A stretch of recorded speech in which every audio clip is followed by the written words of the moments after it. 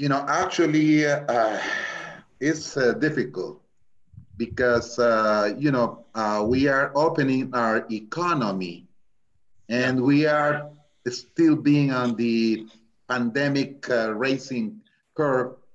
And then, so that is a major problem, with people, the business people against the medical doctors and public health experts. What is the best way to solve the economic and health problems? That is our main concern at this moment. We Yeah. are just having 40, looks like we are having 40,000 cases, but we believe that is about almost 500,000 people because, sub-registry of this problem.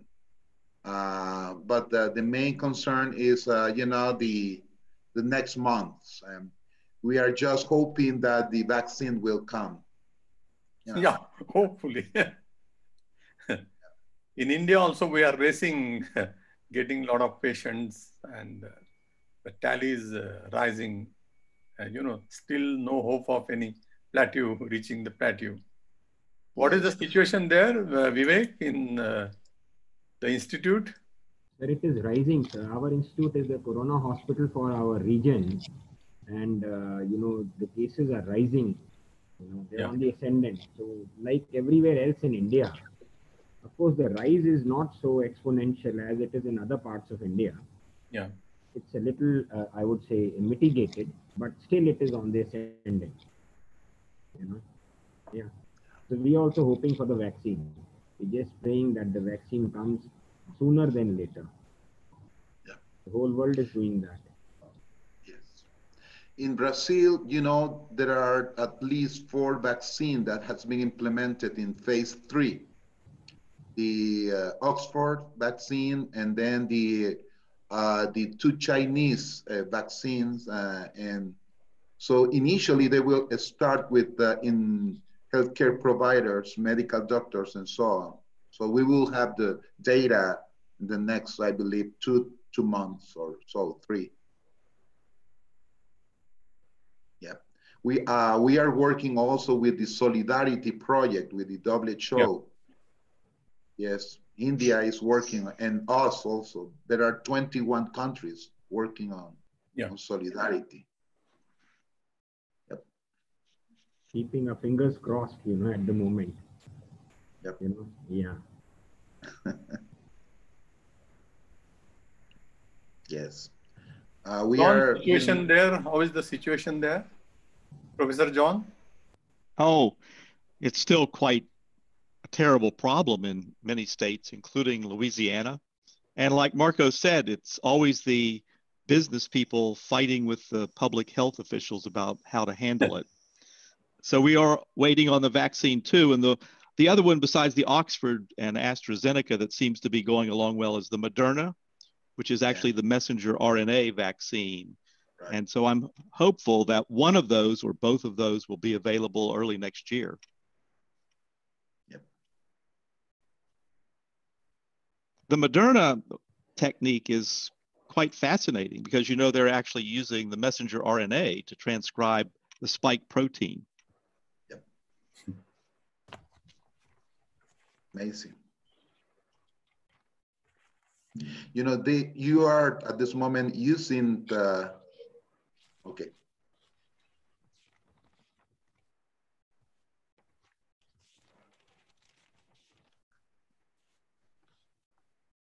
So we're just sharing the program. You can continue the talk, not a problem. Yeah.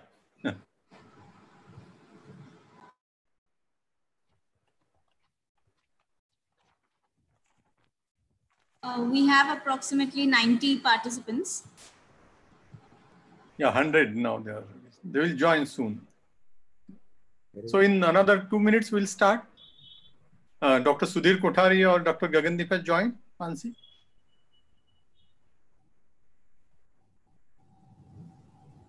No, sir. None of them have joined. Do you want me to call them up? Yeah. Kothari has joined. Dr. Kothari has joined. Hi. Yeah. Hello, Dr. England. Hello, Dr. Medina. And yes. Hi. So people keep joining. I think once you start, they will keep coming.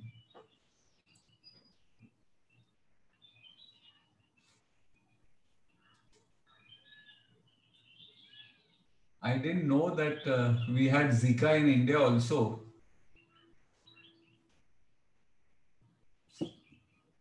Yeah, in Gujarat, about 2 years back, in 2018, that we had some cases of Zika.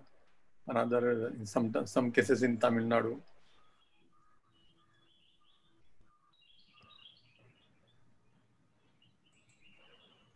So now we've, I think, gone to 110. Maybe you can. Yeah. Sudhir, should we start? Gagan is. I think you can start. Gagan, people join. Okay. Okay. Dear friends, good morning, good afternoon, good evening, buenos dias, bonjour. Welcome to this third session of WFN-FINE Neuro-Infection series.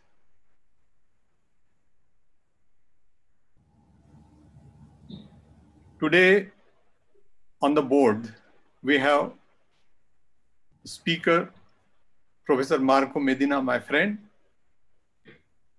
As chairperson, we have Professor Christopher Kennard and Professor John England. And in the panel, we have Professor Vivek Lal,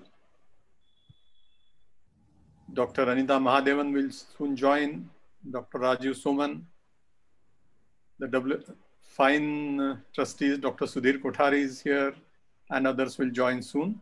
So I welcome you all. In this session, we are very fortunate to have Professor Chris Kennard to chair this session. He is currently Emeritus Professor and Head, Newfield Department of Clinical Neurosciences, University of Oxford, UK. After his neurology training, he was consultant neurologist at Royal London Hospital. Before his present position, he also served as Deputy Principal of the Faculty of Medicine and Head of Department of Clinical Neuroscience at Imperial College London.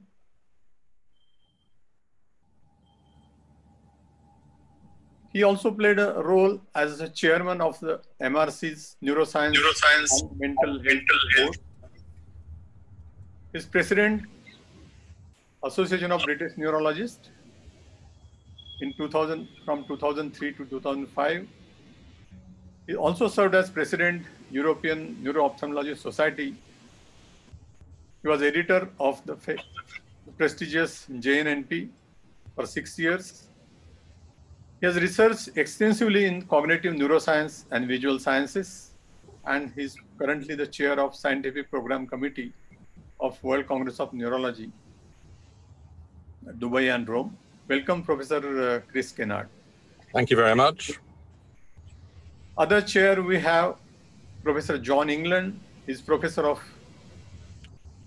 and chair of neurology, School of Medicine, Louisiana State University Health Sciences Center, New Orleans, Louisiana.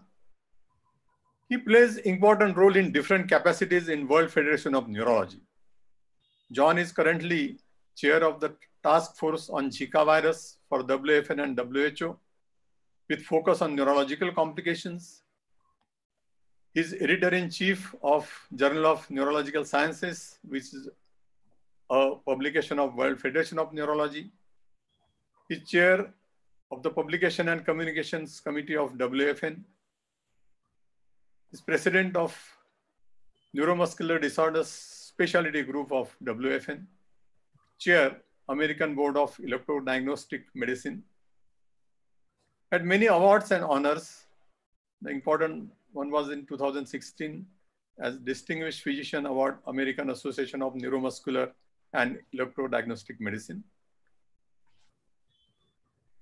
He is on editorial board as a consultant for more than 20 journals and has more than 300 publications. Welcome, Professor John England. Hello, Dr. Meshram. Thank you very much for inviting me. And as you know, and we have declared previously that this series we have dedicated to Professor J.S. Chopra. And I'm very happy that Dr. Vivek Lal, who is currently Professor and Head Department of Neurology at PGIMER Chandigarh, is with us in the panel. Welcome, Professor Vivek Lal. Thank you, sir. Thank you for inviting me. Dr. Anita Mahadevan has also joined. She is a Professor of Neuropathology at NIMANS. Welcome, Professor Anita. Thank you, Dr. Mishra. Raju Soman will also soon join. Now, I hand over to carry out the... Hadi Manji is also joined. Yeah, Professor Hadi Manji, welcome to the session. Thank you for being with us. And you'll be there next week also. Thank you, welcome. And now I hand over the for further proceedings to Professor John England and Professor Chris Kennard. Dr. Meshram, thank you very much. It's a pleasure and honor to be part of this distinguished group. And it's a particular pleasure of mine to introduce our speaker for today, Professor Marco Medina. Dr. Medina is Professor of Neurology and Epilepsy, former Dean, the Faculty of Medical Sciences of the National Autonomous University of Honduras in Tegucigalpa, the Director of the World Health Organization Collaborating Center for Research and Community Intervention in Epilepsy. He also serves as the World Federation of Neurology Regional Director for Latin America. He's been the president of the Pan American Federation of Neurological Societies and notably was a co-founder of that organization. He established in 1992 a genetic research consortium. He's the founding president of the ILAE chapter in Honduras and the ILAE Latin American Academy of Epilepsy. He has many areas of expertise and interest, including neurology, tropical neurology and public health, epileptology, clinical neurophysiology, and genetics. And I've known Marco for many years now, and I can attest to the fact that he not only has these areas of interest, he's an expert in all of them. He's had many honors, including as an epilepsy ambassador, and was recognized by the government of France. So it is with great pleasure that I introduce Dr. Medina, who today is going to give us our featured talk on Zika and other arboviruses. So with that introduction, I would like to turn it over to Dr. Medina. Thank you.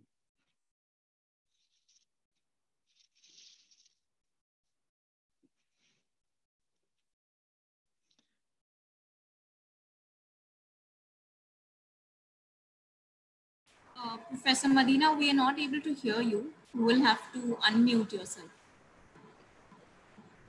Yes, it's a great honor to be with you today and to participate in this important educational activity of the World Federation of Neurology Tropical and Geographical Neurology Specialty Group that and that has been also supported by the Forum for Indian Neurology Education. Thank you so much to Professor Chandrasekhar Meshram, who is the actual president of this specialty group, and as well as Professor John England. Professor John England has been our chairman of the WFN-FINE group. And it's a great honor that he's the co-chair of this session, as well as Professor Christopher Kennard. So I will give today a lecture on one of the topics that we believe are quite important regionally, but also worldwide, which is the neurologic consequences of Zika and other arbovirus infections, mainly dengue and chikungunya. I would like to highlight some words for our friend, Professor Hamilton Barreira, who was the former WFN Tropical and Geographical Neurology Specialty Group, who died recently, and also for Professor Chopra, who was a very close friend of Latin America. I don't have anything to disclosure in this lecture, and the main goal of this session will be understanding the spectrum of neurologic consequences of arbovirus infection, mainly Zika, and as well as chikungunya and dengue. As we know, the term arbovirus includes several families of RNA viruses that are spread by arthropods, vectors, most commonly mosquitoes, ticks, and sandflies. The families of viruses included in the arbovirus group are the Flaviviridae, Togaviridae, Bunjaviridae, and Reoviridae families. The main examples of these arbovirus infections are obviously Zika, dengue, and chikungunya, as well as California encephalitis, Eastern equine encephalitis, St. Louis encephalitis, West Nile yellow fever, among others. One of the problems with these arthropod-borne viruses, the arbovirus, is the neurotropic ones that preferentially infect neurons of the central nervous systems or even the peripheral nervous systems with different mechanisms, and belongs to several different positive and negative sense RNA viruses families. The clinically relevant neurotropic arbovirus include a Flaviviridae virus, for example, West Nile virus or St. Louis encephalitis virus or Japanese encephalitis. The Bunja viruses virus like La Crosse in California, and the New World alpha viruses like the Eastern, Western, and Venezuelan equine encephalitis viruses, and as we know recently, chikungunya, dengue, and Zika. As Professor John England usually highlight, the Aedes aegypti and Aedes albopictus are the most dangerous animal in the world. You can see here a picture of this mosquitoes and the regions of the world that are affected by these mosquitoes, mainly in Mesoamerica, Mexico, Central America, the Caribbean region, as well as a part of Florida, and then in Latin America, mainly in Colombia, Venezuela, Peru, and Brazil. And the Sub-Saharan Africa, obviously India, the south part of Asia, Philippines, Indonesia, Malaysia. But as you can see in yellow, countries are also affected due to the climate change, especially the south part of the United States, California, Europe, Spain, France, Italy, as well as China, and in the south part of America, Argentina, Uruguay, Chile, and other countries around the world. So the climate change will produce a higher frequency of Aedes aegypti and Aedes albopictus around the world, and this is a picture of this this problem that will increase in the next decades. So I would like to start with the Zika viruses.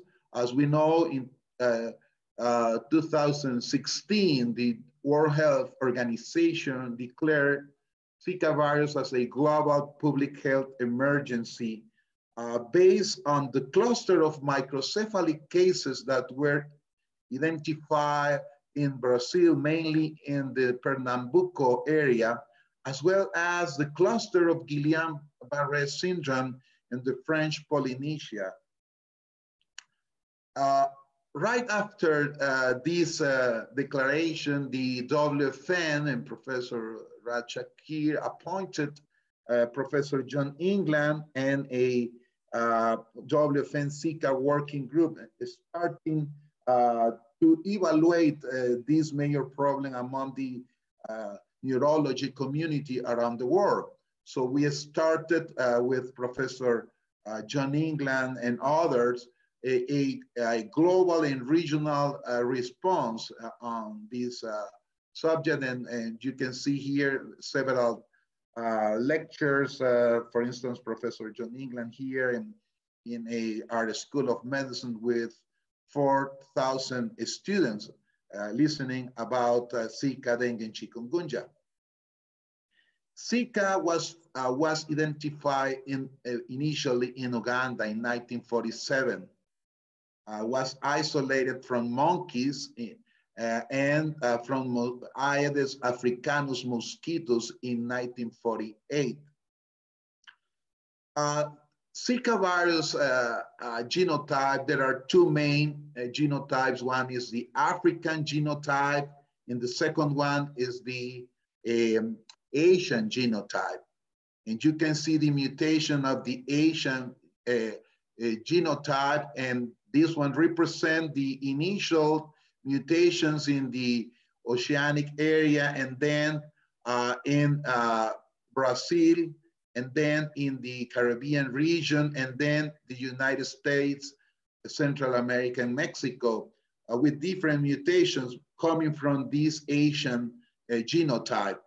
And this Asian genotype has a very high neurotropic findings. The initial report of this Zika Asian genotype was published in the Jap Island, where they reported 31 cases having macular or papular rash, fever, arthritis, arthralgia, non-purulent conjunctivitis, myalgia, headache, retroorbital affectation and pain, edema, vomiting. You can see here a case of a non-purulent conjunctivitis that is quite frequent in patients having Zika. And this is the maculopapular rash of people having Zika. So the spectrum of neurological consequences of Zika, we can identify, first of all, the congenital Zika syndrome by affecting the neuronal stem cells of human fetal brain, the Guillain-Barré syndrome that can be associated to the autoimmune response against peripheral myelin and axonal components, or a probable direct inflammatory reaction.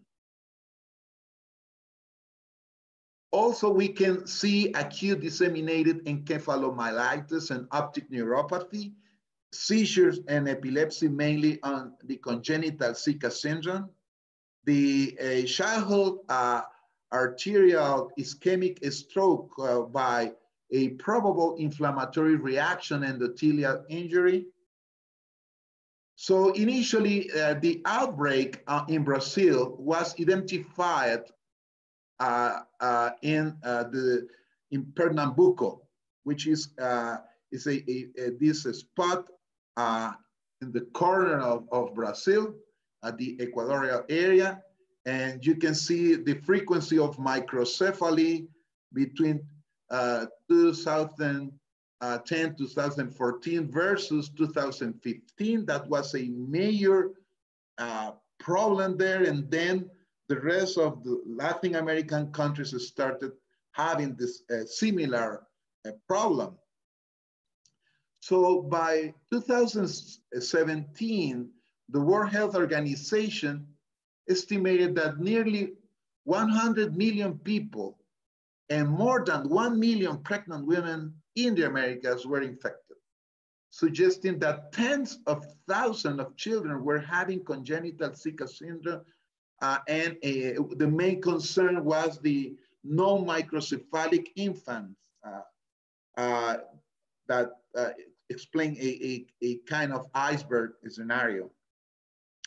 This is one of the first cases that were identified in evaluating the neuropathological finding, and you can see the viruses in the brain of a fetus. Recently, a different evaluation of the differential responses of human fetal brain neural stem cells on Zika virus syndrome has been identified as one of the main mechanisms of this virus affecting these stem cells. And you can see a patient from Brazil having the microcephaly, the cutis gyrata, as well the arthrogryposis in arms and legs. And the brain malformation with a severe pachygyria or lysencephalic feature, as well as calcification and is a abnormal corpus callosum, plus a reduction in the brain stem or the cerebellum region. So these children can have this cutis gyrata, as well as ophthalmic abnormalities and orthopedic abnormalities, among other problems. But this virus, as we know, can also directly infect the peripheral neurons. This is a Honduran patient of 2 years old that I was evaluating, and the mother and the father were medical doctors that the mother had when she was pregnant at 3 months, Zika virus. And you can see here this baby having spastic quadriparetic posture with a very small head. The mother was concerned that this patient was having hypoacusia. We evaluated the evok potential and were completely normal. This patient was having a profound mental psychomotor retardation. And this is the MRI of this child, a 3 Tesla MRI. You can see here, the vermis is very small, the brain stem, and it's almost lysencephalic, and it's asymmetric enlargement of the ventricles. This is one issue. The second issue is about the Zika virus that affected the peripheral neurons. There are several studies showing that in the mouse, the Zika can infect and impact the peripheral neuron in vivo, and also affecting the stem cells, derived human neural crest cells and peripheral neurons in vitro, leading to the increased cell deaths, transcriptional dysregulation, and cell type specific molecular pathology. So Zika virus infection can cause this substantial cell death and this pathogenic transcriptional dysregulation. In the French Polynesia, Lau Carmot published this paper on the Guillain-Barré syndrome outbreak associated with Zika. Here in You can see the outbreak of Zika. In red, the outbreak of Guillain-Barré. It's almost at the same time, and with different glycolipids that were identified in these patients. Here you can see the then in Latin America, in different countries, for instance, in Dominican Republic, in Venezuela, Honduras, where we started at the end of 2015, the outbreak of Zika plus the outbreak of Guillain-Barré syndrome. And we evaluated several cases in our hospital. Professor John England was part of this paper in Honduras, where 17% of patients with Guillain-Barré was associated with arbovirus, and the main arbovirus was Zika, and the second one associated the Guillain-Barré virus was chikungunya, and was the symptomatology started almost at the same time in a sequential phase with the Zika infection and the Guillain-Barré syndrome. So we think that could be a direct affectation of the nerve by the Zika virus. This is a paper from Colombia, published at the New England Journal of Medicine by Dr. Parra and Dr. Prado. They evaluated here the frequency of Guillain-Barré, and in this table, you can see the clinical symptomatology, the most frequent type of Guillain-Barré, according with this report, in more than 60 cases, while the acute inflammatory demyelinating polyneuropathy, and the second one was the AMAN.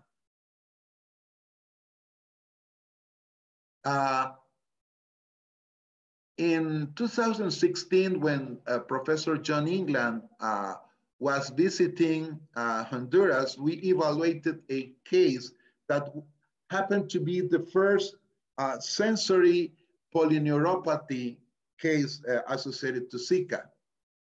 This case that we evaluated with Professor John England was a 62 years old male Honduran Italian that was neurologically evaluated initially in Venezuela, having in Venezuela a erythematous papular rash and a mild fever, and he was experiencing intense pruritus on chest, abdomen, upper and lower limbs, and that lasted for 4 years.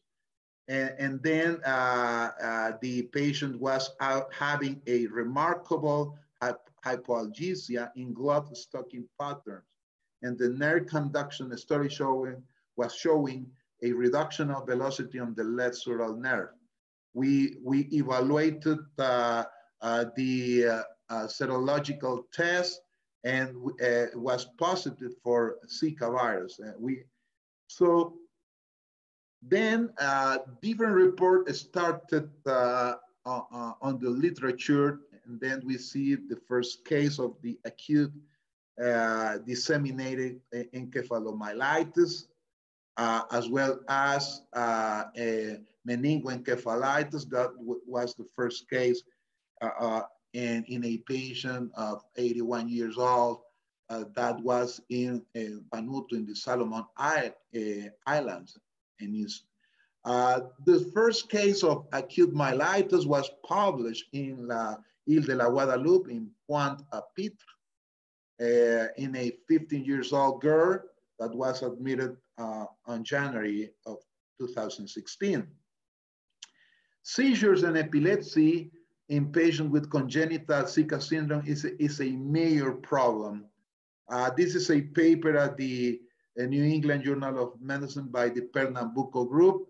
where they found a high frequency of infantile spasm and an hypsarrhythmic EEG pattern and a severe type of epilepsy. Also in the Caribbean region, and Londaisa published the first case of Zika vasculitis. This is a patient having a stroke in the middle artery.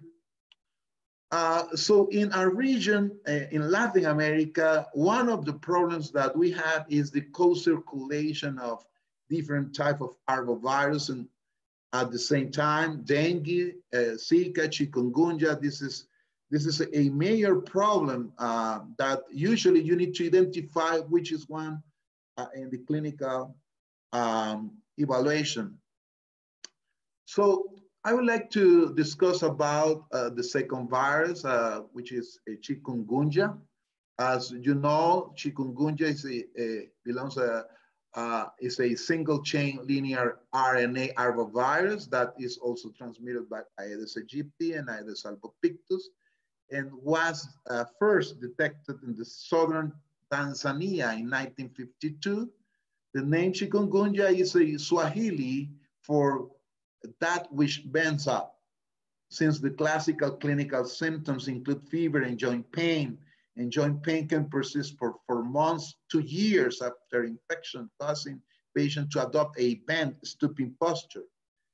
This is the first identification of chikungunya paper in southern Tanzania by Dr. Lunsden. And you can see here in Tanganyika was the first case identified in Tanzania. After the bite of infected mosquitoes, the chikungunya virus causes a characteristic febrile syndrome, having a headache, rash, and severe arthralgia. And the patient can develop a polyarticular large joint arthritis during the acute infections, and symptoms of joint pain can linger for months following infection. By 2014, 1 million suspected cases and 20,000 confirmed cases were identified in 15 countries in North, South, and Central America. And chikungunya has been associated with many neurological clinical manifestations, including meningitis, encephalitis, encephalomyeloradiculitis. And the diagnosis of chikungunya usually is made by PCR, but as well as serological using acute or convalescent serum. Chikungunya can cause a significant nervous morbidity, especially in young children. And in India, for instance, in 2006, chikungunya was reported associated to meningoencephalitis, seizures, Guillain-Barré syndrome, myelopathy, and myeloneuropathy. We report this paper on children because there are few observational studies, and that was published by Professor Sandra, our study of the clinical feature and neurological complication of 2,035 pediatric cases of chikungunya that were hospitalized in Honduras during the 2015 outbreak in Honduras. And the main clinical manifestation of these cases were fever, rash, irritability, arthralgia, myalgia, vomiting, headache, diarrhea, and the vast majority were infants between 1 to 12 months of age. The main clinical manifestation in our patients having neurological problem were in 57 of our cases were having seizures, lethargy, vomiting, and 59 were identified by PCR having seizures, 34 having meningoencephalitis, also other syndromes like hepatitis, myocarditis, sepsis, and shock. That was a major concern in our country when we were facing this outbreak. So we know at this moment that also this chikungunya virus can be transmitted by mother to child in a vertical transmission that was first identified in the Reunion Island.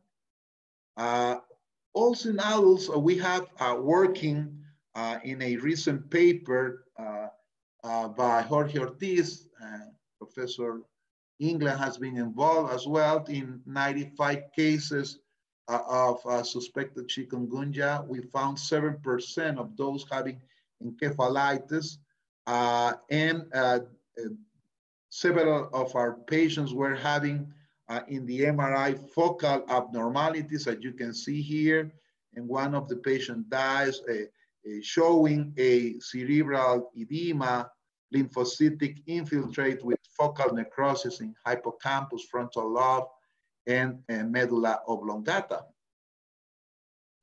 So encephalitis, chikungunya encephalitis is high frequent. This is at least 20 reports on the literature. Finally, I would like just make some comments about dengue fever that we know is part of, it's a member of the flavivirus genus. There are 4 genetically and antigenetically distinct serotypes of dengue, as we know. And in countries like in India or in Latin America, the co-circulation of multiple serotypes. We, in the last year, in this year, we are having not just the pandemic of coronavirus, the COVID-19, but as well as the dengue fever with a high mortality rate in our community. In at least 20% of our cases are severe dengue. As we know, actually, we have a new classification, the dengue fever and the severe dengue. Neurological dengue is classified as a form of severe dengue. And the dengue can produce the usual symptoms of headache, retroorbital pain, rash, nausea, vomiting, diarrhea, myalgia. And in individuals with prior exposure of dengue virus, re-exposure to another serotype places the individual at increased risk for severe dengue. The severe dengue, previously known as dengue hemorrhagic fever, as we know, is characterized by increased vascular permeability, thrombocytopenia, hypotension, and hemorrhagic manifestation. So in order, in a country where we have several arbovirus, the plaque reduction neutralization test is one of the best one because of the cross reaction between Zika and dengue infections. As we know, the dengue fever was first documented by William Smart in 1827. That was the description of Professor Smart in a children that was having a convulsion and then was having a kind of dementia, and then this dementia type problem, which was lasting, and he said that may attend the stage of resolution of the disease in early person also. The neurologic involvement occurs between 4 to 5% in confirmed dengue cases. The incidence of dengue infection in patients with suspected central nervous system is noted between 4.2 in southern Vietnam to 13.5 in Jamaica, mainly encephalitis, meningitis, myelitis, and Guillain-Barré syndrome. I would like to highlight that we are at this moment facing other viruses. As we know, that is the main concern in the world because of the COVID, but the Mayaro virus is a neglected threat at this moment. So my message, the last message that I would like to highlight in this presentation is the high global expansion and redistribution of the Aedes-borne viruses transmission risk associated to the climate change. It's crucial for neurologists and neuroscientists to understand the neurotropic arthropod-borne viruses pathophysiology mechanism. Zika, dengue, and chikungunya arbovirus infection have wide spectrum of neurological consequences and represent neuropathological agents with several neurological complications. Zika virus, mainly the Asian one, has a neurotropism that can affect the human fetal brain neural stem cells, producing congenital Zika syndrome. Zika, dengue, and chikungunya infection can produce an autoimmune response, producing glycolipids and associated to Guillain-Barré in the case of Zika. But Zika also can directly infect peripheral neurons and causes substantial cell death and pathogenic transcriptional dysregulation. This Zika, dengue, and chikungunya infection can have direct viral inflammatory process in the central nervous systems, producing meningoencephalitis, encephalitis, acute myelitis, and also producing vasculitis by a primary human brain microvascular endothelial cell damage. Thank you very much for your attention.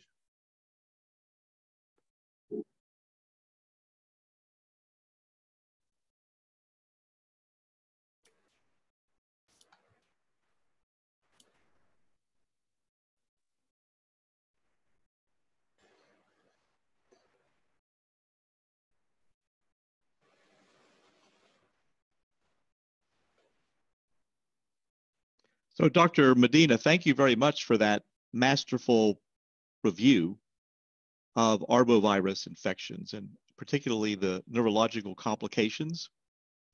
Now, I don't know how Dr. Meshram wants to do this. There are a few questions that you can access.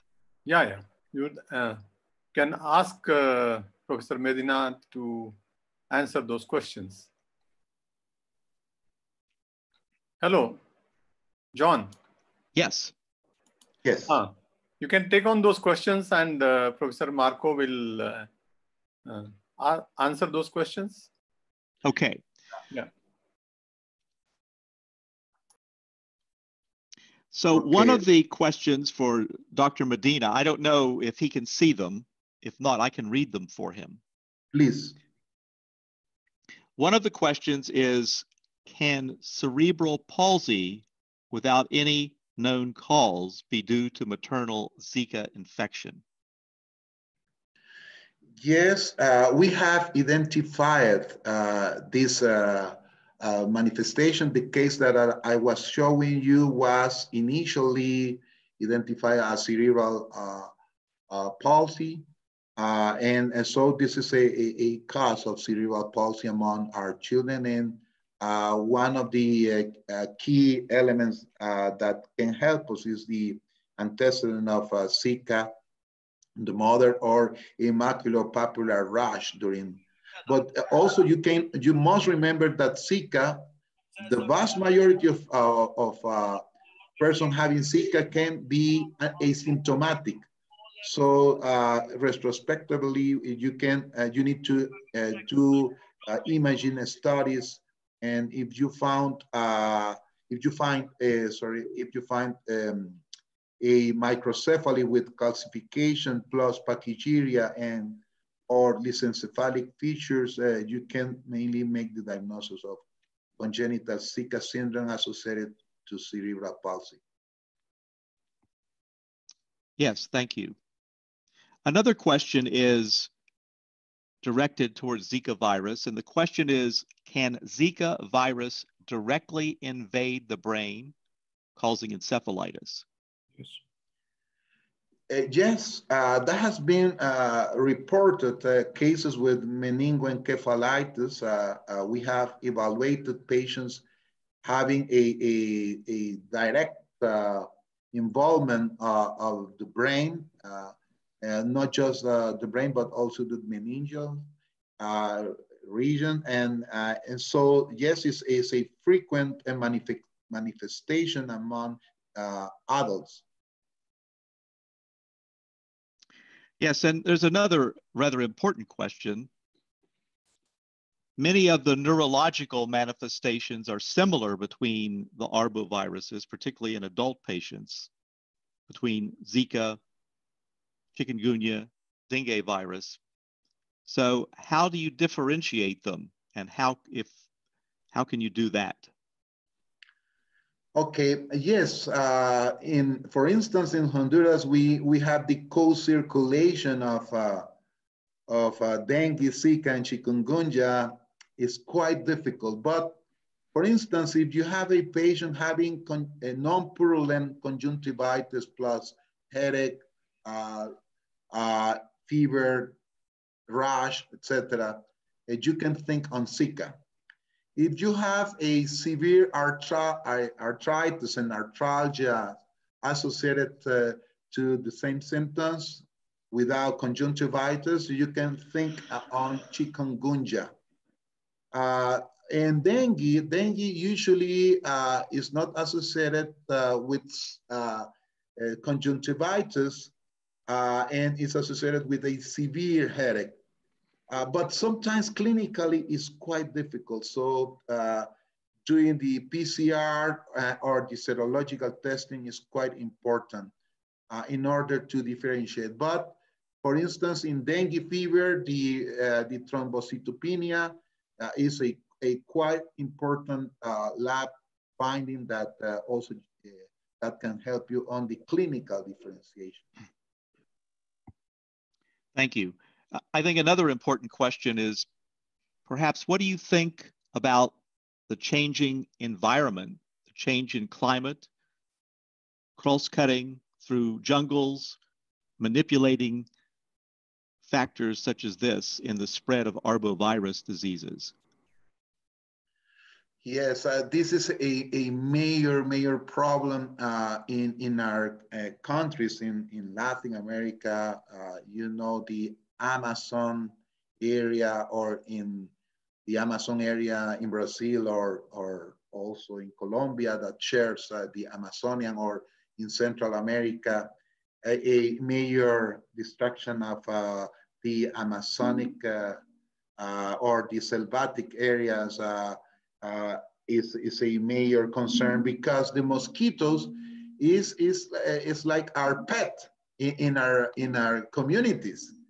And the lacking of water, and the people try to preserve water, and then you know, you have the mosquitoes inside of your home because of people are preserving water. And so this is a major problem in Latin America because of this problem. But then you can see the spreading of these mosquitoes around the world because of the climate change. So this is a major concern for this dangerous animal that usually you said, John. And then moving on to dengue, there's a question about limitations of vaccines in the prevention of dengue. And perhaps you could inform us about the current vaccine that we have for the disease. Yes, you know, the vaccines, one of the vaccines that were developed and was tested in Latin America was the tetravalent Sanofi vaccine, and was evaluated in several countries. In Honduras was also tested in children. And according with the data published by this team, including our scientist, Honduras scientist, Dr. Rivera, shows that the vaccine was very helpful on especially reducing the severe type of dengue. And then, you know, several countries around the world were starting using that vaccine. But in Philippines, we got a severe reaction after this phase 3 evaluation because this vaccine, the tetravalent vaccine, was producing a hyperinflammatory, hyperimmune reaction. And then Sanofi stopped that vaccine. This is one of the concerns about the vaccines. After phase 3, what happened with the vaccine? Especially that we are thinking also on the COVID-19, you know, this mechanism of that can produce a hyper immune response like in the tetravalent vaccine on dengue fever. So this is the data that we have.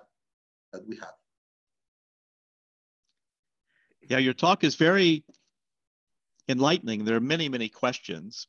And I think that another question that someone would like an answer about, and I think all of us would like your opinion about this, is the importance of cerebrospinal fluid analysis in the diagnosis of neuroinvasive arboviruses. For instance, the use of RT-PCR and immunoglobulin diagnoses.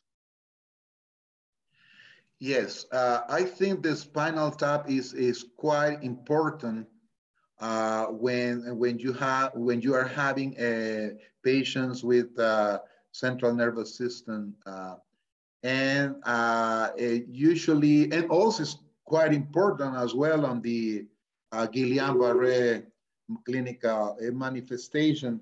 So, you know, evaluating with the real-time PCR is very important, trying to differentiate the different viruses. We have found several cases in our patients having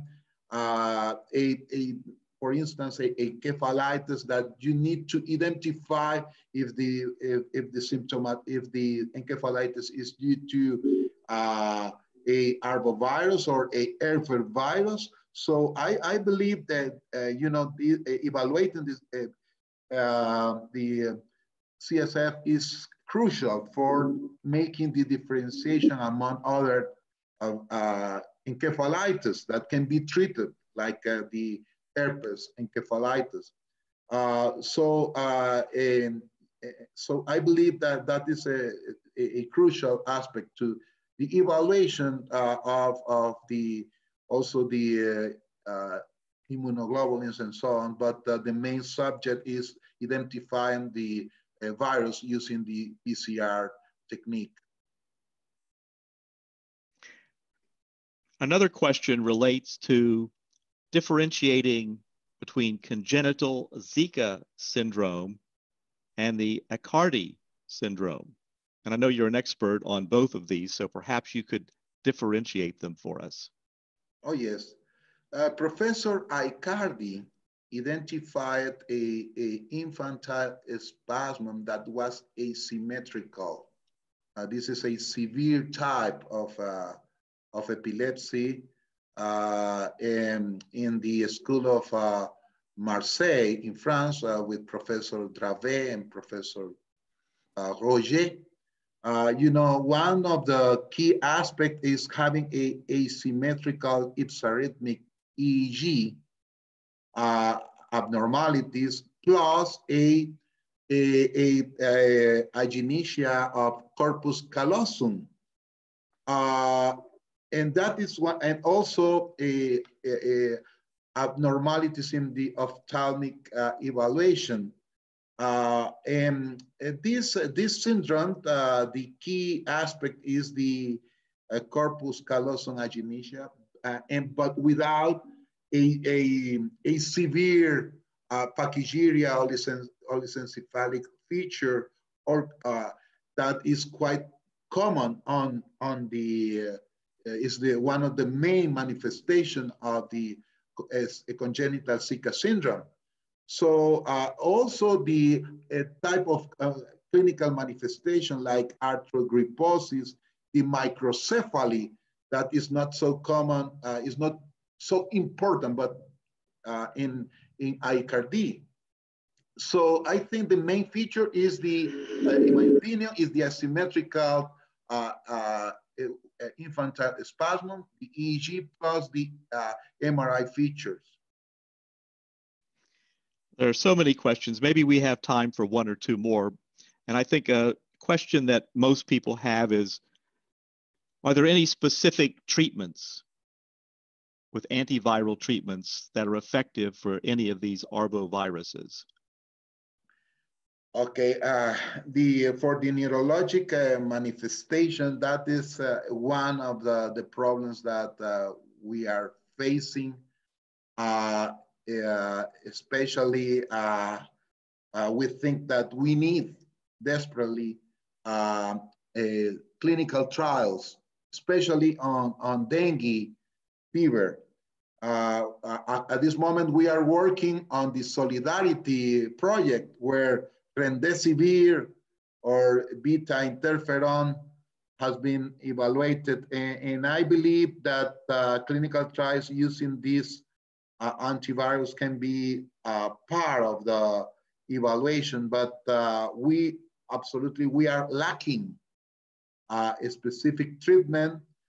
Mainly we are using for the Guillain-Barré syndrome, as we know, the immunoglobulins, plasmapheresis, which is the standard of care, but for encephalitis, meningoencephalitis, and others, we don't have a specific antiviral for this problem at this moment. And I believe one last question, which is going to be difficult for any of us to answer yet, is how the COVID-19 pandemic has affected these other viral transmissions. And I don't know that any of us have the answers to that yet. We'll have to see. Can I answer you? Oh, yes, if you have an answer. You know, we are facing the problem. We are facing in Honduras at the same time COVID plus dengue fever. This is a recent report of a patient having at the same time COVID and dengue in a report in Yucatan and here in Honduras. It's quite difficult to make the differentiation when you have the two comorbidities. But what is the main concern is at the public health level. Everybody is in quarantine or many facing economical problems and not taking care of the control of mosquitoes by the government, you know? And that has been producing a problem at the public health level, the control of mosquitoes. So producing at the same time a increasing rate of dengue fever. So this is the main problem, in my opinion. Well, thank you very much. I think we're probably at the end of time for this, and I'd like to thank you again for that brilliant presentation. And as always, you answer the questions beautifully. So with that, I'll turn it back to Dr. Meshram and Dr. Kennard, who can introduce the rest of the program. So thank you very much. Thank you very much, John. Thank you, Professor Marco. It was a wonderful talk and everyone enjoyed. And now we move on to the case presentation. Okay. Professor Chris Kennard will take over.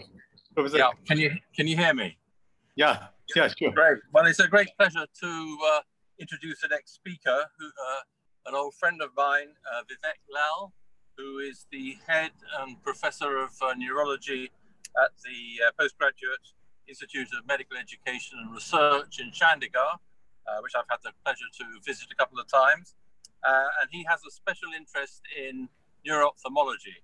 So the case that he's going to present is a case of acute unexplained visual loss. So over to you, Vivek.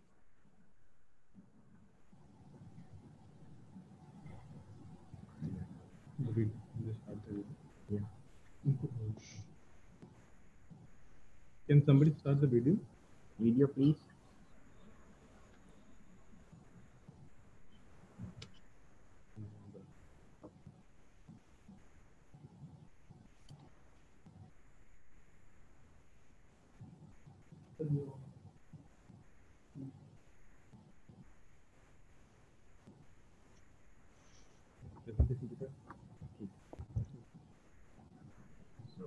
Thank you, Professor. Okay, Vivek, are you ready to go? Yeah. So thank you so much for your kind introduction.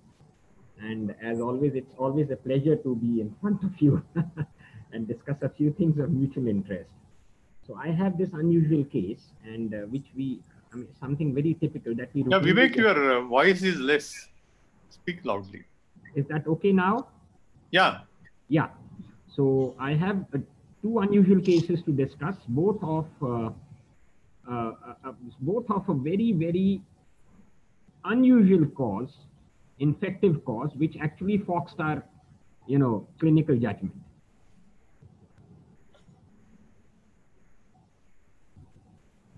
So the first one is a 18.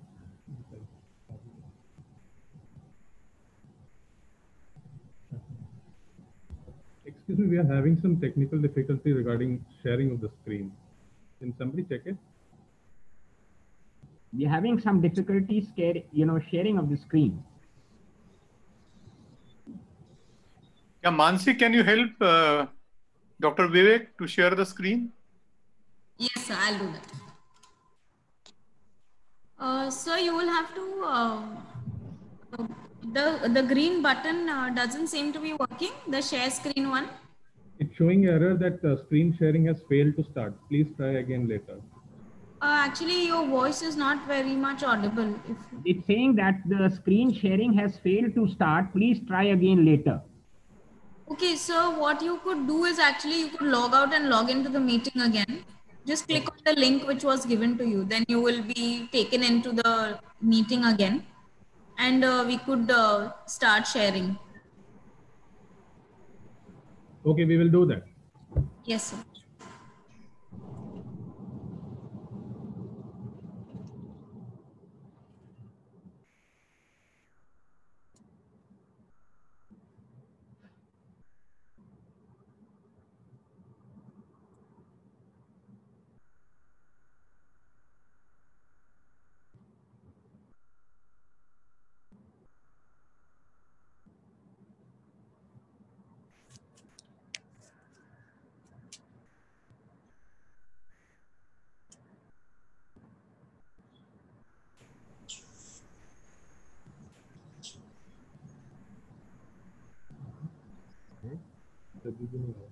It's still not coming, please.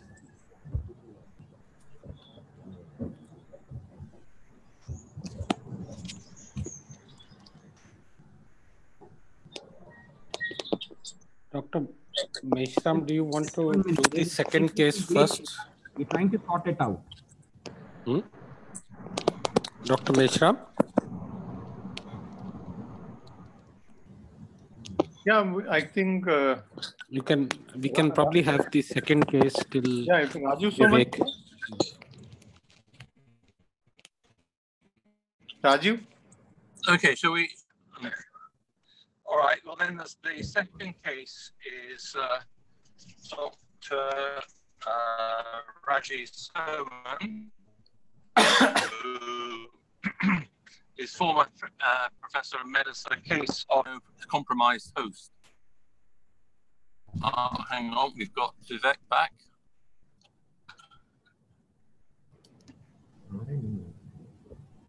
So you can go on to the next case and then I'll come back meanwhile. Yeah, I think till that time, then Vivek can get. Yeah.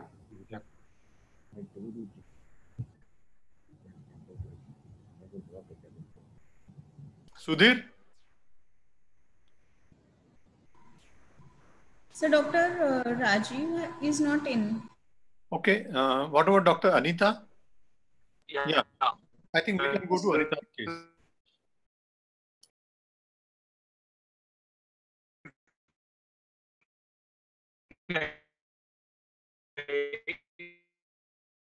Okay. There.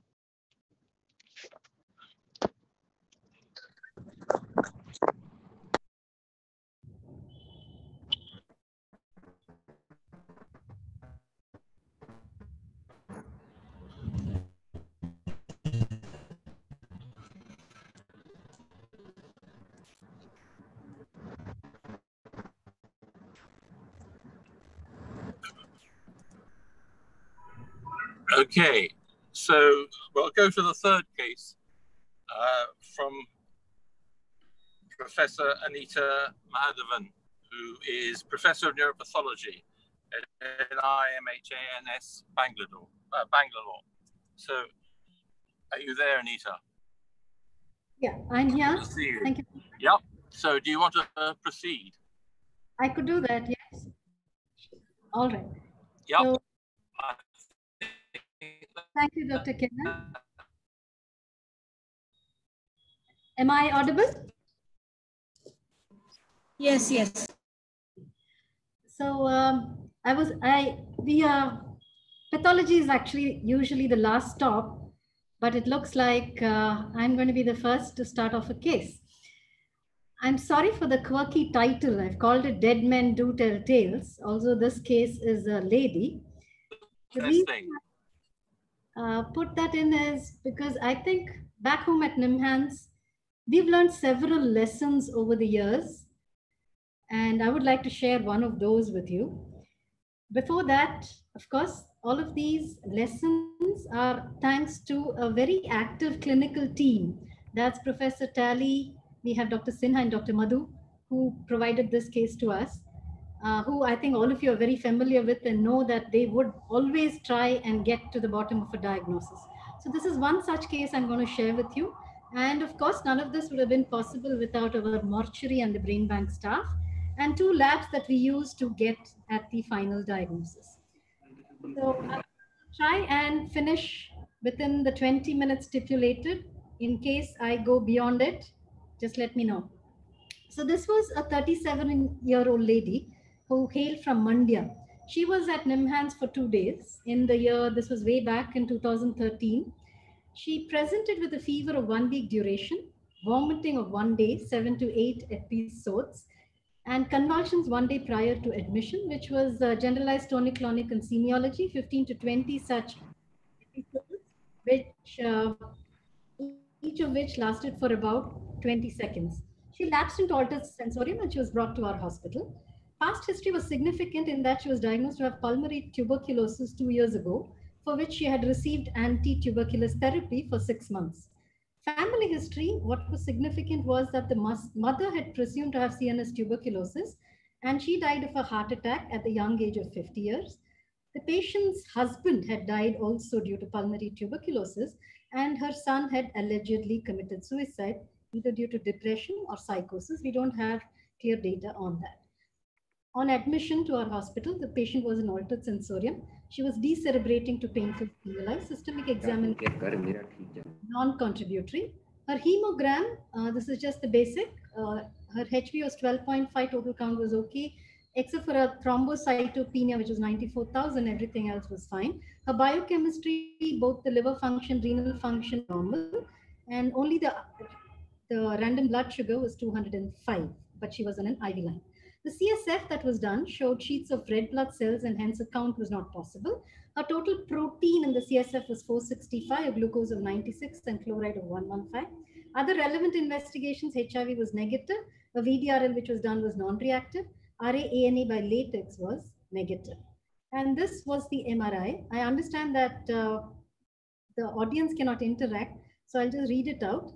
Contrast was not done. These are the T2 sequences that you're looking at. Multiple lesions that you can see in the bilateral frontal insular. You can see it also in the right parieto-occipital, also involving the cerebellar vermis. And her course in the hospital, she was started on anti-tuberculous therapy, received antibiotics, methylprednisolone, anti-epileptic drugs, and anti-edema measures. There was no recurrence of seizures while in hospital. However, sensorium did not improve. She developed pupillary asymmetry on the 31st, that is 1 day after admission. She went into a respiratory arrest, hypotension, fixed dilated pupils, and loss of brainstem reflexes. She was intubated, started on mechanical ventilation with inotropic support. She sustained a cardiac asystole from which she could not be revived. So a total hospital duration stay was 2 days, and a partial autopsy was requested because we did not know the final diagnosis. So just to recap, acute onset fever, encephalitis, thrombocytopenia, an MRI which showed hemorrhagic lesions in the left frontal, bilateral insular, right parieto-occipital, and cerebellar.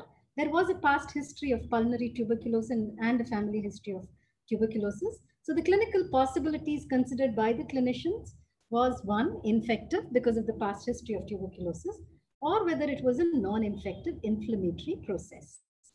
So this was what we saw at autopsy. I'll go quickly through the findings. You're looking at the surface view of the brain. That's the superior sagittal sinus which we've opened up. There is no thrombus there. However, when you're looking at the superolateral aspect of the brain, you can see that there is a hemorrhagic discoloration out here. This hole is where we have taken a section from, but you can see that the veins out here look very turgid and there is a hemorrhagic discoloration. Now this is a close-up view and you can see the veins now on both sides. On the left side, it is very clearly enlarged and turgid.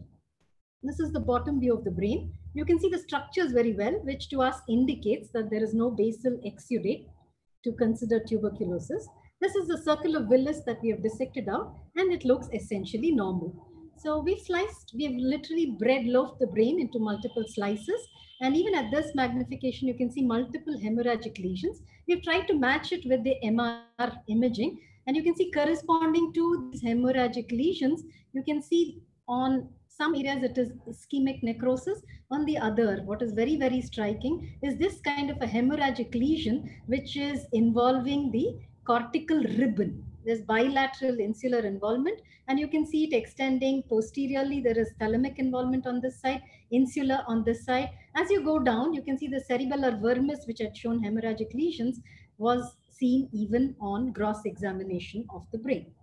So this is just a close-up view of the cortical ribbon, which was hemorrhagic. And this is the sulcus. At the bottom of the sulcus, you can see, I've tried to arrow it down for you. You can see some of the vessels which appear thrombosed, or it's kind of filled with a clot. So this is a section of the same area. And all of this red tells you that there is blood within these circular structures, which are the blood vessels. This is a close-up view. That's an artery in the subarachnoid space you're looking at. And as you go snaking down the bottom of a sulcus, you can see multiple tiny vessels which are plugged with fibrin. And you can see a larger vessel at the bottom of the sulcus, which is also plugged. And almost like a back pressure, every little venule which would have drained into these cortical veins are all engorged. And you can see as a close-up, this is just a fancy stain, which is called a Mason trichrome stain, to show you the amount of hemorrhage that we're looking at. All the orange that you're seeing are extensive areas of hemorrhage. That's a vein in the cortex, in the subarachnoid space. You can see it filled with RBCs. And in the cortical ribbon below, every little venule you're looking at here are ruptured, and you can see RBCs which are extravasating into the parenchyma. So this is the routine hematoxyl neosin stain where you can see RBCs orange, and the same thing better brought out on a Mason trichrome stain. Another view here, you can see very nicely that there is a fibrin thrombus which is plugging a thin-walled vein. Here there are perivenular hemorrhages, but what was striking, wherever these hemorrhagic lesions were there, we did not see any inflammation. So that's an artery which is normal, a cortical vein which is thrombosed, and this is a close-up view of parenchymal venules which were thrombosed. This is a Luxol fast blue stain, which is a stain for myelin.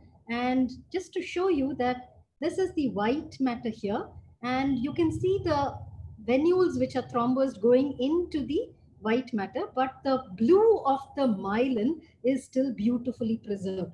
The areas where the blue is gone is essentially where there were hemorrhages. So there are necrotic thrombosed venules, but no demyelination that we could recognize. So just to summarize, we are looking at meningeal, parenchymal venules plugged with thrombi. There was back pressure with rupture of veins and multiple hemorrhages in the cortical gray ribbon. So essentially what we were looking at was a venous pathology with minimal inflammation or vasculitis. So what could it be? What could be the cause of such widespread vascular thrombosis of the cortical veins causing multiple hemorrhages? First off, is it infective? In which case we would think TB because of the past history, but more commonly we would see it with fungal, protozoal, or viral. So we went in that particular order. What was against TB is that there were no basal exudates. We could demonstrate no acid-fast bacilli. We did not see any inflammation. If you realize, I pointed that out. There was no granulomatous vasculitis, and we know that hemorrhages are uncommon, and a predominant venous pathology is extraordinarily rare. So when we went back and looked at the histology, we were looking at edema, we were looking at areas of infarction, and there were these structures which we could see dotting the parenchyma. They were large ones. Some of them had engulfed red blood cells. And when we look at these, the first thing that comes to mind is, are they trophozoites of amoeba? Now, to know if they're really trophozoites, we have to do a periodic acid skip stain, and these should stand out a magenta pink, and these were negative. So what were those structures if they were not amoeba? Now, this is an immunohistochemical stain for CD68, which is a marker for macrophages. So these large cells that we thought were amoeba were in fact macrophages. So an amoebic meningoencephalitis was excluded. Second on the list was fungal because of the extensive hemorrhages. Many of you must have thought of a fungal etiology. To demonstrate fungi, we do something called a methenamine silver stain, and we did not see any hyphal forms which were going through and through the thrombosed vessels. So that was out. Now, what about the other protozoal, if not amoeba? We would think of toxoplasma, which we all know are associated with hemorrhagic lesions. Now, we have an immunohistochemistry for toxoplasmosis, and these are the tachyzoids that will stand out brown. Now, this is a control. This is the patient's brain tissue, which was negative. So, essentially, most of the infective etiologies that we consider TB, fungal, protozoal, amoebic, toxoplasma, we excluded, which left us with viral. Which are the viruses which would cause an acute hemorrhagic necrotizing encephalitis? We would first, of course, want to exclude an acute necrotizing hemorrhagic leukoencephalitis, which is a HERS disease. We know it's in hyperacute form. It can follow a virus or a mycoplasma lesion, but remember that most of these lesions in HERS would be in the white matter and they would be hemorrhagic. Here we were looking at gray matter hemorrhagic lesions with a lot of fibrinoid necrosis and neutrophils with perivenous demyelination, which was characteristically absent in our case. So absence of lesions in the white matter, absence of perivenular demyelination rules out a HERS disease. So coming back to the viral, we already had Professor Medina telling us about viruses. So proof of pudding is in the eating. So which of the viruses would we think of here? Now the hemorrhagic viral encephalitis most often we know as HSV. There are other viruses like zoster, entero, EBV, all of which can also produce hemorrhagic lesions.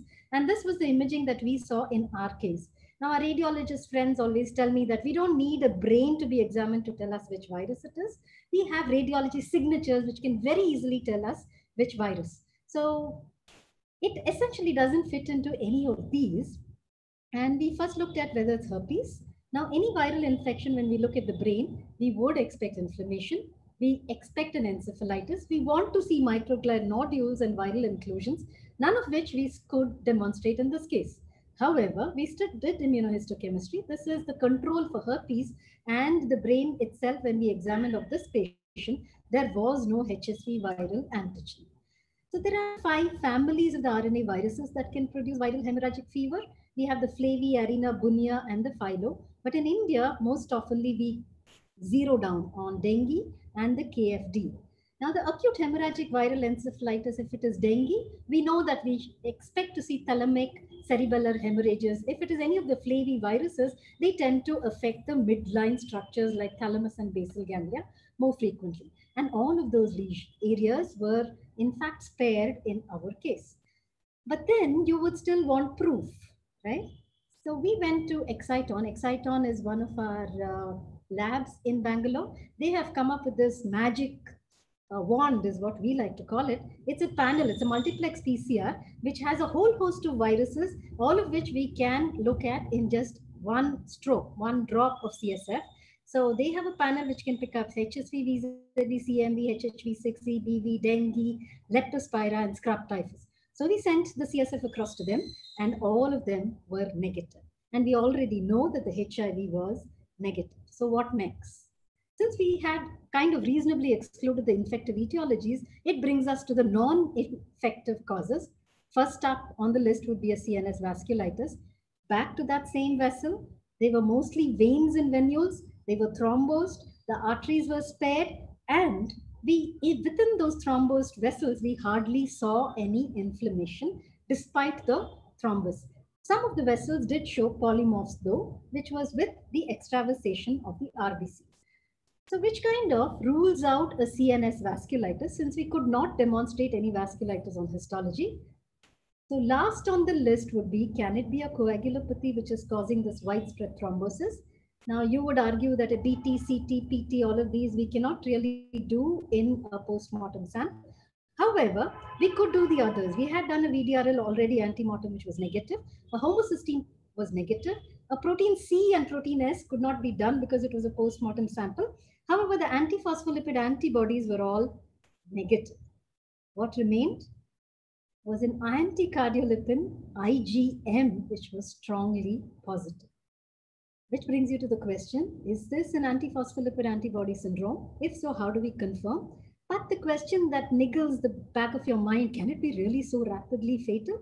All within the span of 1 week, it's over. We know that there are several classes of antiphospholipid antibodies. We know that they bind to endothelium and they produce a thrombotic storm. There are two kinds. It can be a primary APLA, it could be secondary when associated with other autoimmune diseases, most often the SLE or other rheumatological. Several organs can be involved in APLA, and it can involve both the veins and the arteries, and brain can be involved both sides of the spectrum. There are several clinical manifestations, and most often we have CVT and epilepsy. I just highlighted what we see in our case.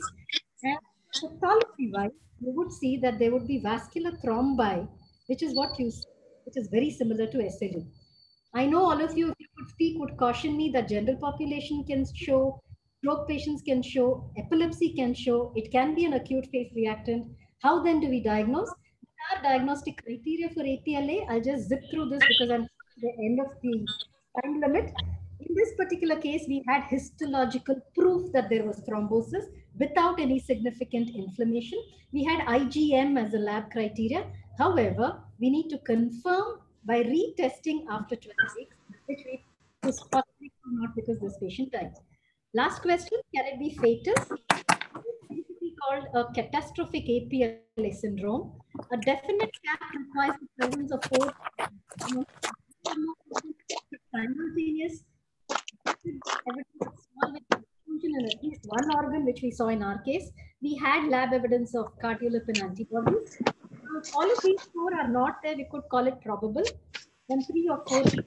In this case, we have 2, 3, 4 criteria. So can it be a possible CAPS? Because we couldn't examine all the other organs. Pathology in CAPS, essentially what we have seen here, it's a non-inflammatory thrombotic microangiopathy having tissue necrosis, and CNS can be 56%. Usually precipitating factors for this. In our case, there has been an infection. So this is possibly what we think is that it's a catastrophic APLA. The triggering factor is febrile illness. What we haven't answered is whether it's primary or secondary. Now, primary or secondary CAPS is usually SLE, Sjogren's, or RA associated. So we send the blood across for ANA by immunofluorescence, and bingo, this is what we saw. What you're looking at is a speckled positivity by immunofluorescence. So the ANA is positive, but remember, speckled can be drug-induced, and this particular patient was on INH, carbamazepine, phenytoin, all of which can produce a speckled ANA positivity. How then do we confirm? So we did an ANA blot, and we found that the anti-SM, which is the most specific antibody for SLE, although found only in 30 to 40%, is highly sensitive and specific. So, but then is there tissue confirmation that this is vasculitis? We have taken the sural nerve at autopsy, which did not show inflammation. However, the quadriceps showed distinct presence of inflammation, and the skin biopsy also showed evidence of small vessel vasculitis. So the last question, was the seizures also due to SLE? Interestingly, when we went back and looked at the MR, there was one focus calcified here that our clinician friends were going on telling us. We picked that up at autopsy, and you know what that was? That is a good old healed calcified cysticercal cyst. So it's up for grabs whether SLE caused seizures or the cysticercal cyst. I don't have an answer. So to wrap up, this is a catastrophic APLA syndrome. It was a secondary CAPS associated with SLE. The trigger was an infection which we could not identify.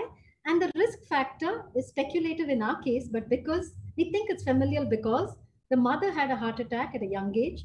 The son also committed suicide, probably due to depression and psychosis. So we are speculating that maybe there was a familial thrombophilic state.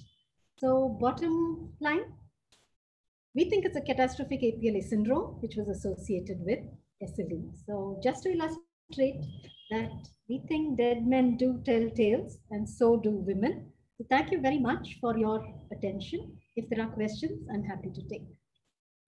Thank you very much indeed. That's a very interesting case.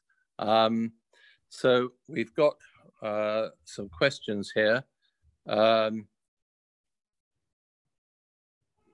Did you see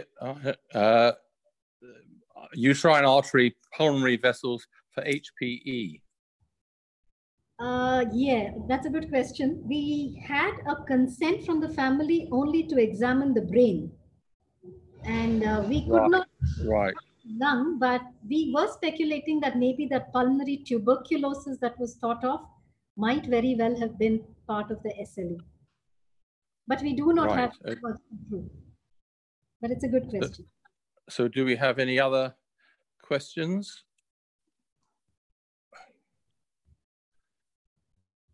I don't think we do at the moment. In view of the fact that we've had some difficulty with getting the other speakers on, I think we better move on to the next speaker. So thank you very much indeed. Vivek fascinating case. Yes. Sorry? Vivek Lal is ready. Yeah. Okay, so Vivek, are you on? Have you solved the problem? Here we are. Yeah. Right. Okay. So Professor Lal's going to present a case of a rare cause of visual loss. Thank you so much, Professor Nard. Thank you so much. I'm sorry for the technical glitch. So don't worry. Two unusual cases of visual loss due to a very, very unusual cause. So the first patient is an 18-year-old hale and hearty male who presented with headaches for 1 month and catastrophic loss of vision of 2 weeks duration. He was absolutely fine before a month when he had these headaches and bilateral visual loss. The headaches were holocranial. There was no vomiting. There was no diplopia, phonophotophobia.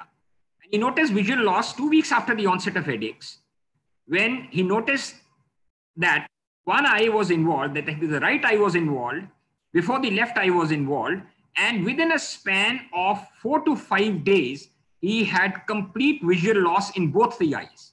He was a cannabis abuser and he used to take country-made liquor. So this had increased over the last 1 week.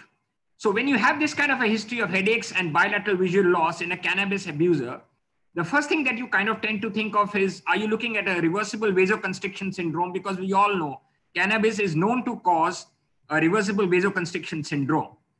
The visual loss was catastrophic.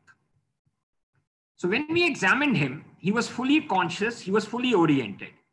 Higher mental functions are normal, except that he was PL negative in both the eyes and the pupils were non-reactive. The fundus examination disclosed that he had normal DIS. So there was no atrophy visible in spite of the fact that he was PL negative in both the eyes. But what was conspicuous was the presence of a macular scar, atrophic scarring in both the eyes, left more than the right. And in addition to the macular scar that was visible here, he had a featureless retina and he had inflammatory exudates. So basically this patient's loss of vision, which was catastrophic, was probably related to a maculopathy. Notice very carefully that the disc isn't showing anything substantial. So we went ahead and did this case. This is our normal doing things. We have a good rapport with our, ophthalmology colleagues, and without them, we wouldn't be standing here. Honestly, Professor Kennard, if you want to be a neuro-ophthalmologist, you have to make sure that you have the ophthalmologist on your side. So when this, OCT was done, this is a normal retina on the right side, where all the layers are very well visible. You are having the choroid, you are having all the layers spick and span. This patient had got liquefactive necrosis of the retina. The hyporeflective area between the two layers, between the outer and the inner layer, shows that this is a necrosed retina. And in addition, this patient had some inflammatory deposits in the retina. So when the ophthalmology colleague of ours, a mentor, in fact, he's not a colleague, he's an iconic mentor, saw this, he suggested a possibility, which I'll discuss later. We, as always, went ahead and did an MRI. Now, when we did the MRI, what we noticed was that this patient is having occipital hyperintensities on T2 weighted imaging.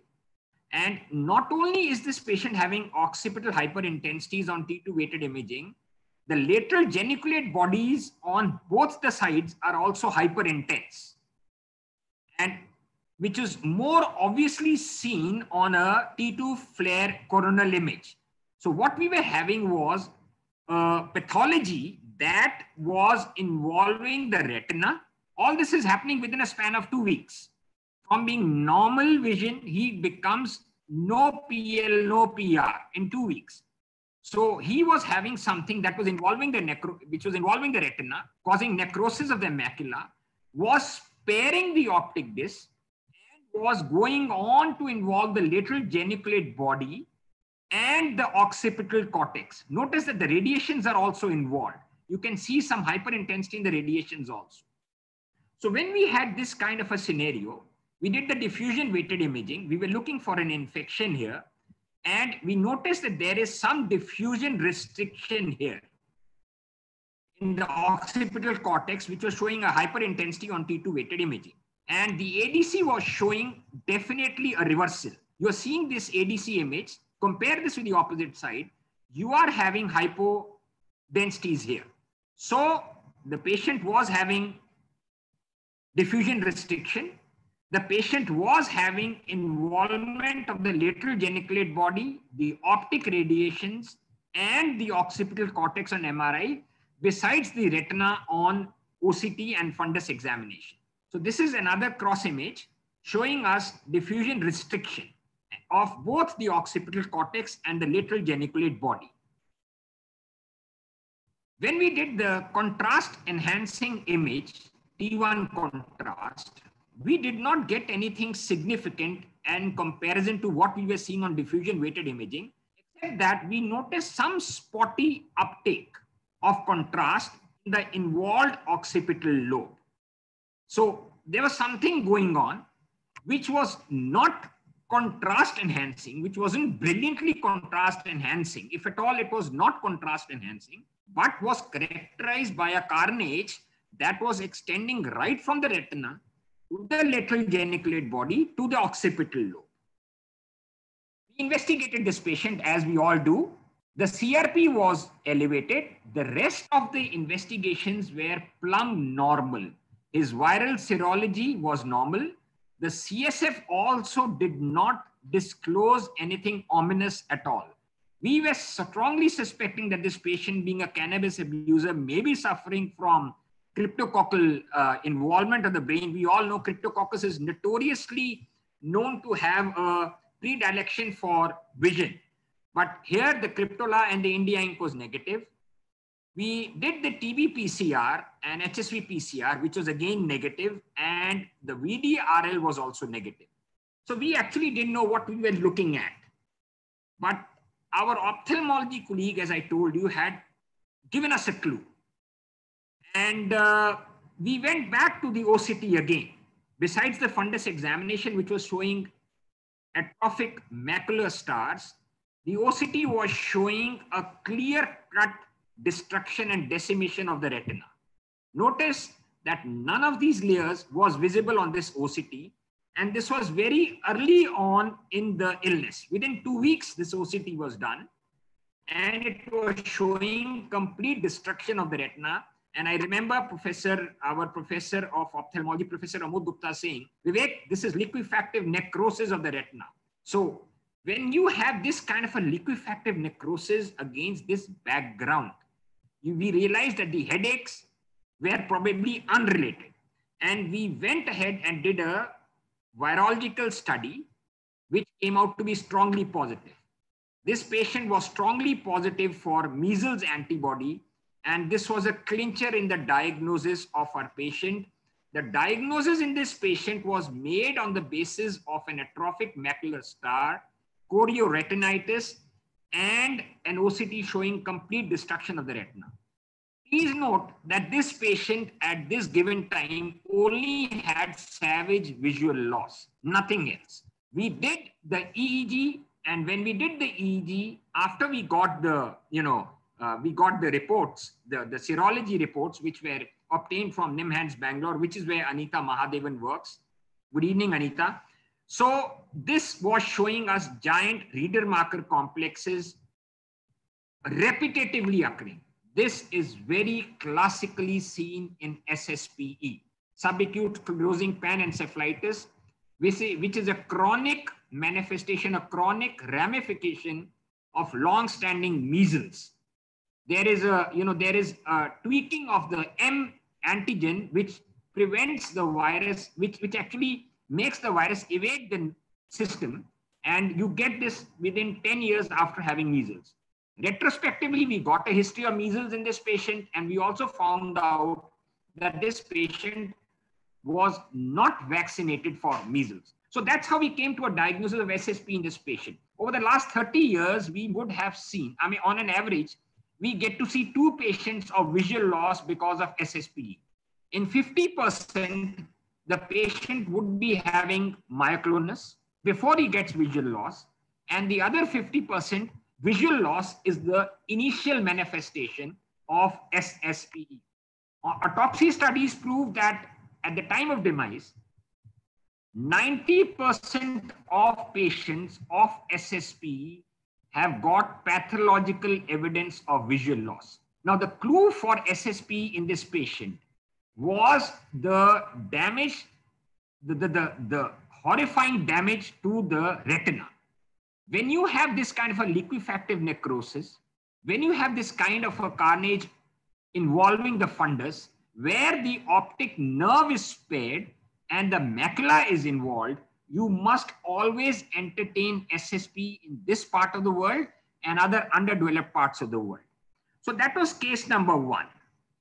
Here's another female. Now, that one was a male patient. This one was still another lady who presented in exactly the same way. Here, this lady didn't have, headaches. She just came with catastrophic sequential loss of vision, right eye followed by the left eye, within a span of 3 weeks. So before 3 weeks, she was absolutely hale and hearty. She didn't have any headache. She did not have any constitutional symptoms.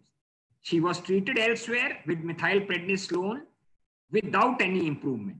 So when you think of an optic neuritis like an NMO or a MOG syndrome, and you give steroids and there is no improvement, then you are probably looking at a masquerade. It is not an optic neuritis. It is not an NMO or a MOG syndrome.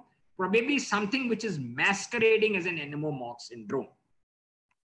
So when this patient came to us, she had finger counting both eyes. The left eye had on 1 meter, and the right eye, there was no projection of light. She had a RAPD in the right eye. The extraocular movements, the systemic examination was within normal limits. Now have a look at the fundus again in this patient. Here, what you get to see is there is a pale optic disc in contrast to the previous patient. You're noticing some temporal pallor if you look at it carefully. And there was a dull foveal reflex. There were atrophic sheath vessels. You're seeing these vessels, these ghost vessels, they're going through, these are atrophic sheath vessels. And these vessels were involving the macula, besides, of course, having an atrophic scar in the macula and some edema. This is a classical finding again seen in this kind of a disease, which often ravages the, ophthalmological, ravages the vision. The retina was featureless. Notice there is complete or near complete loss of vessels. The right eye was showing us a more dramatic picture, lot of edema, lot of hemorrhages, and lot of disc edema. So unlike the previous patient, where the patient had already got a scarring within 2 weeks of the onset of illness, this one was having an active disease.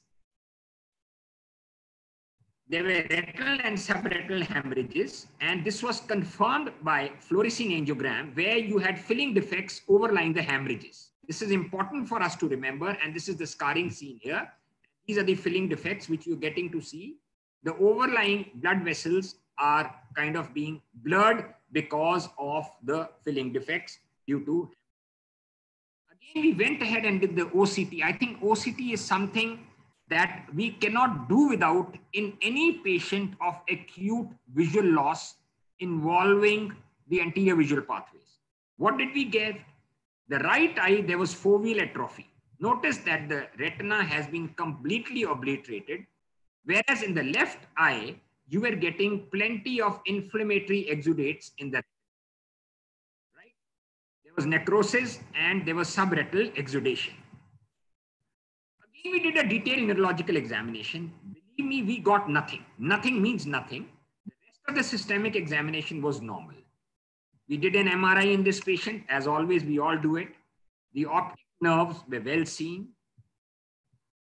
What we noticed, look at this very carefully, was some inconspicuous specks, again posteriorly in the parieto-occipital region. The rest of the brain parenchyma was plumb normal. You were getting these specks. And believe me, this MRI was done before we did the fundus examination. So this patient came to us with an MRI. When we saw the fundus and when we saw the OCT, we went back and looked at the MRI and we picked up these dots which we had initially missed. It's a better view. Notice very carefully that they are better visible now. So this patient also had some specks, less conspicuous than the previous patient, in addition to retinal involvement. Now, whenever you have involvement of the retina and optic nerve, it's important to rule out inflammatory, infectious, and para-infectious causes. We all knew that this is not a demyelinating illness. No demyelination, to our knowledge, involves the retina as savagely as was there in both our patients. Retina is classically spared in NMO, MOG, and MS syndrome. It's basically an optic neuropathy, an optic inflammatory disease. So we knew we were looking at either an infectious or a para-infectious cause. We did the CSF examination to try and prove the point. Again, no clues. Normal glucose, normal ADA, India Inc. negative, cryptococcal antigen negative, CSF VDRL not seen, and HSV DNA by nested PCR negative. So we were drawing a blank again in this patient. But as I told you, this patient also had similar changes in the OCT as the first patient. That is liquefactive necrosis of the retina. So to prove that indeed we were looking at SSPE, again, we did the EEG, and in an asymptomatic patient without any myoclonus, we got these slow wave complexes. These are giant slow wave complexes occurring repetitively, and they are called reader marker complexes. They are the hallmark of subacute sclerosing panencephalitis. There is theta slowing. Notice these slow wave complexes. They are very typically seen in SSPE. We did what was expected then. Everything suggested towards measles as a cause of this savage visual loss. Long-standing SSP, we all know that there's a latent period between measles in childhood and SSP in adulthood. Often they occur at the beginning of the second decade or the end of the second decade. And here the antibodies were very, very strongly positive.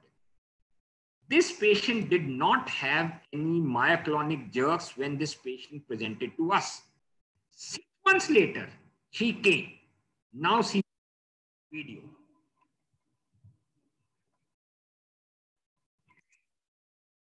There you are. So you're seeing this subcortical myoclonus, and this is stimulus sensitive.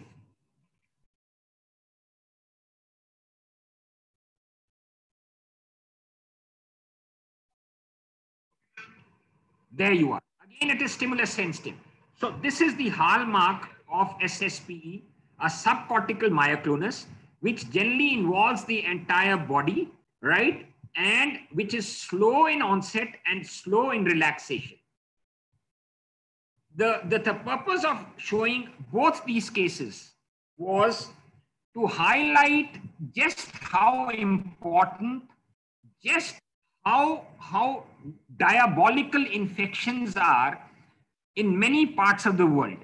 Both these cases actually exclusively had visual involvement and nothing else to begin with. The second one had myoclonus. The first one only had visual involvement. We thought he's a cannabis abuser, so we thought of RCVS. It turned out to be a head turner. It turned out to be SSPE just because of because of certain relevant investigation. So this is the last image which I have to show you all. I hope I finished in time. That's when we did the INCON, and that's when Professor Kennard and Professor Gordon Plant were kind enough to come and visit our institute. Thank you so much for your audience, and thank you so much for your encouragement. Thank you. Great. Thank you very much, Vivek. That's excellent. A couple of fascinating cases. It's one of those neurological phenomena which, if you don't think of, you won't diagnose. And I've seen a number of cases that have been missed, a bit like myasthenia gravis, which if you don't think about it, often gets missed.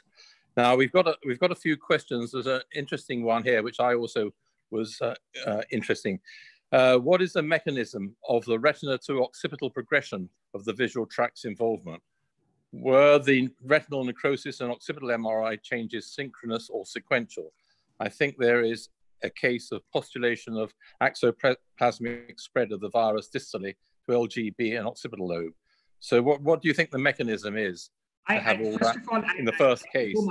Thank you so much, Professor Kennard, for that question. And Sunil, I'm seeing your name. Sunil, I think it is axonal spread, and both the retinal and the occipital changes were synchronous. So the MRI was done when this patient came to us with retinal necrosis. But it was synchronous. However, there is a distinct possibility that you may have occipital involvement before retinal involvement. We have seen a few patients presenting only with cortical visual loss when the anterior visual pathways were uninvolved. Great. Yeah. No, I think that's that must be an explanation. So Sunil also says in the second case, slightly atypical EEG, runs of high voltage, slow wave periodically, but well described. Well, that's and that's so somebody's asked, what are the immunological tests available for Cryon, and anything new from the treatment point of view? So I mean, we all know. Can I answer that question, sir? Yep. Cryon is Cryon. Most of the cases of Cryon these days have been found in recent studies to have an anti-MOG syndrome. They have anti-MOG antibodies, but then you have a few patients who actually are negative for antibodies. So I don't think this fits into that Cryon definition, because Cryon is chronic recurrent inflammatory optic neuropathy. Understand, the retina is flared. Here the retina is also being savaged by the illness. Right, right. Somebody suggested, would one consider methyl alcohol in the first case? We thought of that. Exactly, we thought of that. He was a cannabis abuser, so we thought it may be methyl alcohol poisoning. But please remember, again, methyl alcohol ravages the optic nerve. It is the fastest cause of optic atrophy. I mean, if you have methyl alcohol poisoning, within 48 hours, your optic nerves are gone. But the retina is spared. Yeah. You know, within 48 hours, optic nerve is gone. Right. So, somebody suggested, I'm not sure what it is, VKH. No, I don't think this fits into that.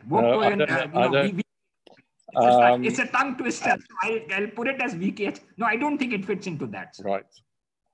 Hang on, there's another one. What is your feeling on the entity of neuroretinitis? Can your first case, though without a macular scar, can be called a type of neuroretinitis? Difficult to answer. Difficult to answer. The important thing here is if it's a neuroretinitis, please remember it is optic nerve with the retina. Here the optic nerve was spared. You know, and then of course you have cat scratch disease, you have sarcoidosis, you have other causes of neuroretinitis. Here the situation was so grim that the retina had been completely obliterated. Now that is something you don't get in neuroretinitis. You get inflammation and edema of the retina in neuroretinitis, not such savage destruction in neuroretinitis. Right. And then I think a couple of people have, I think there's a last question about treatments for SSPE and for particularly for acute liquefactive necrosis of the retina. Are there any treatments? Unfortunately, sir, unfortunately, the situation is very grim. I mean, we can say that we try drugs, but the fact is the bottom line is there is no definite treatment other than prevention, measles vaccination. That's imperative.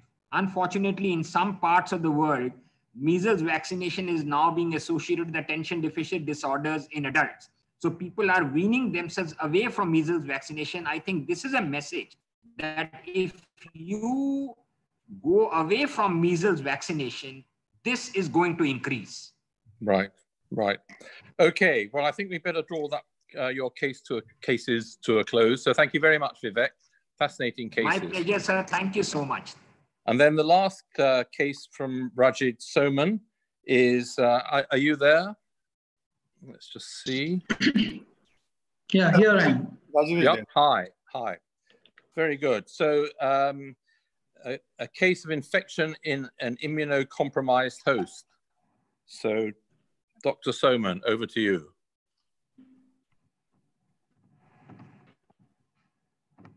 Oh, yeah.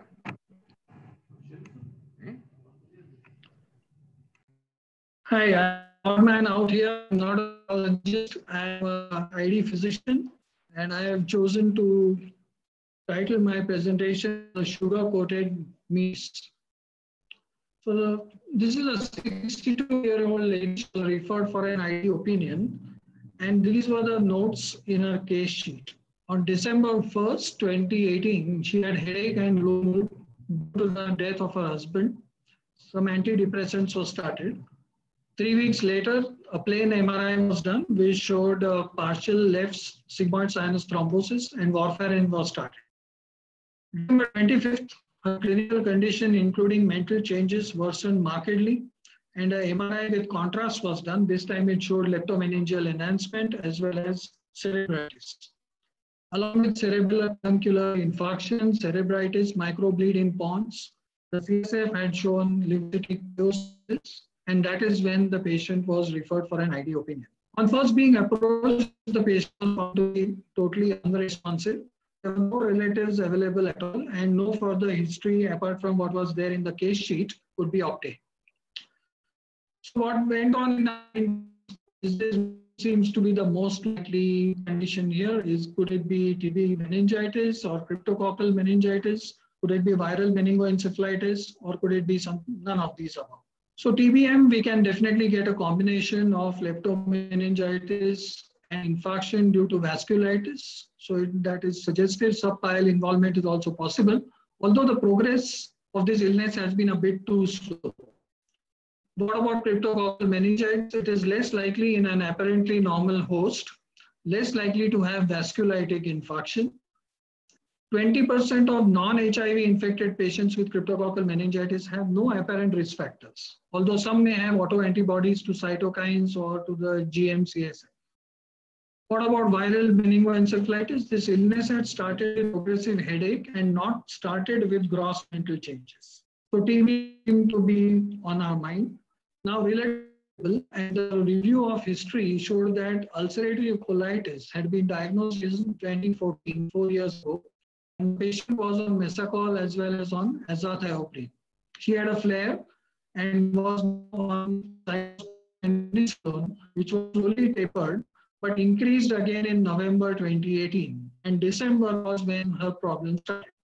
Headache started on December 1st, was very severe. That is an important part of the history which came up and was progressively increasing. And after the first MRI, which had not shown anything much on immunosuppressive therapy was stopped, further worsening had followed, as was told to us by the relatives. So now what do we think is most likely? Could it be still TBM as the most likely possibility, or could it be now cryptococcal? Is it going up in our differential diagnosis, or anything else? So TBM might still be the most likely possibility, even though the patient now we know is severely immunocompromised, not severely, but fairly severe immunocompromised. But others also need to be considered, such as meningitis and listeria, in view of immunosuppressive medication. What about cryptococcal meningitis? Serious condition is possible. An infarction could be due to an inflammatory response after an abrupt immunosuppressive withdrawal. Vasculitis and infarction is actually much more common in non-HIV infected patients with cryptococcal meningitis. It is far, far less important in HIV-associated cryptococcal meningitis.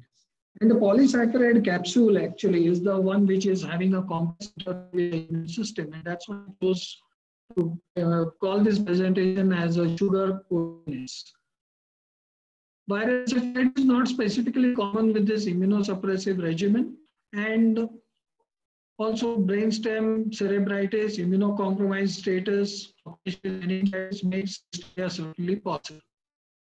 So the test, CSF, which was we did a test on it, which is the multiplex PCR, which was positive for Cryptococcus neoformans.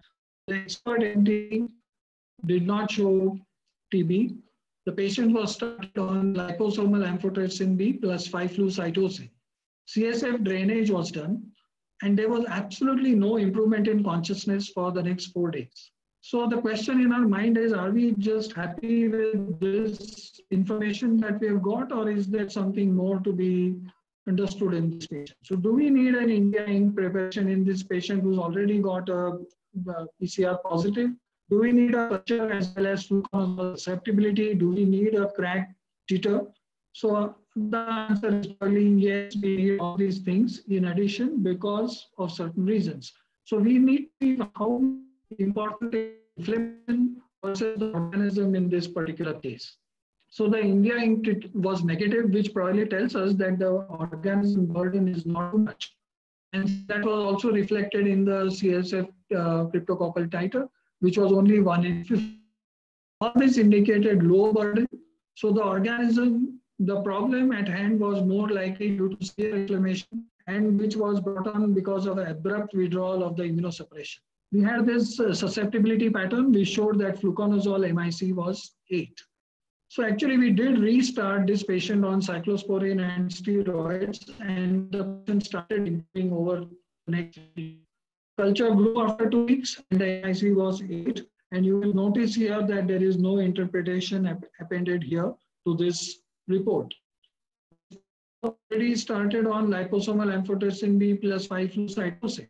So what continued as induction therapy in this particular patient? Would it be deoxycholate plus 5-flucytosine for weeks, or the same should be continued for 6 weeks, or we should use liposomal amphotericin B plus caspofungin for 3 weeks?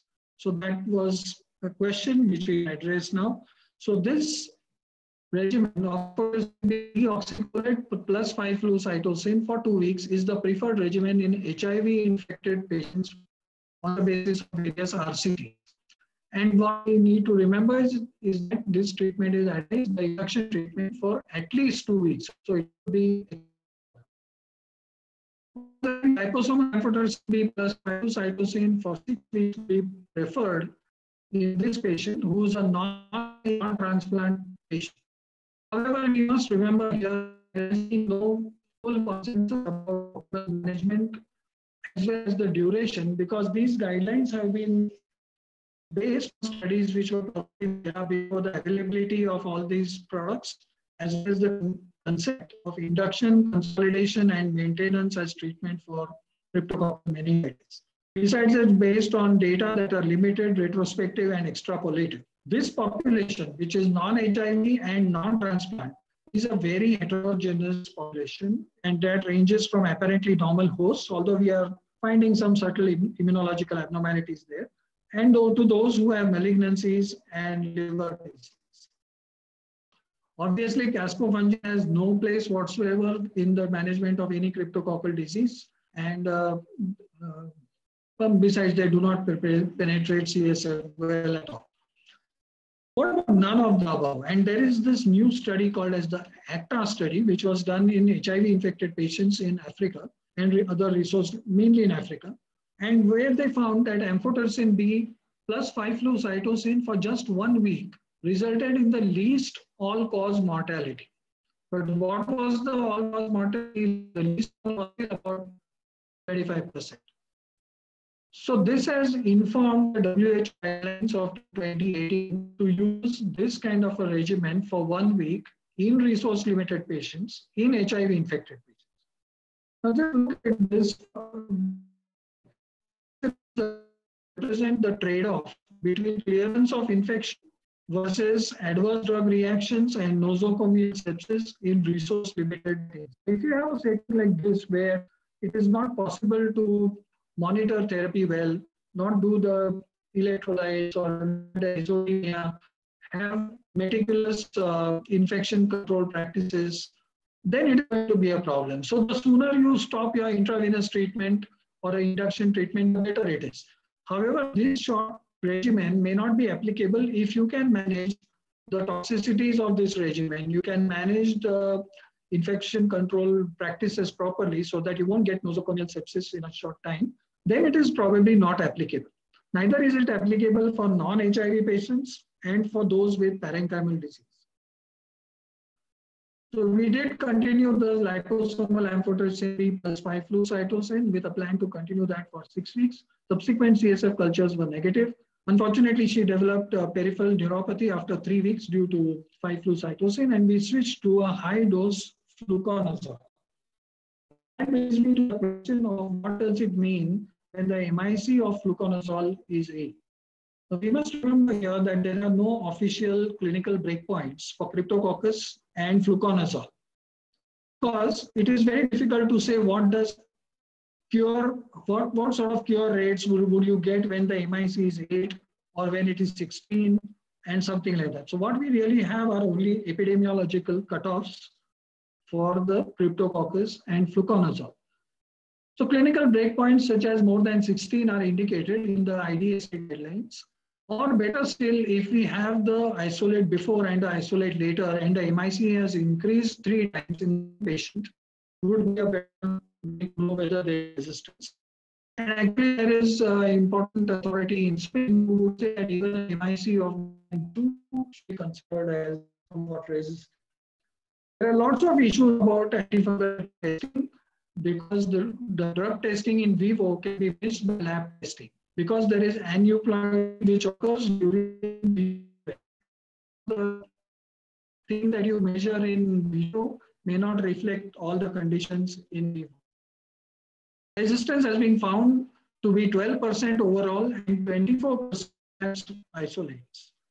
So additionally, the organism sequence where the organism has mutations in the isol target or in the efflux pumps genes.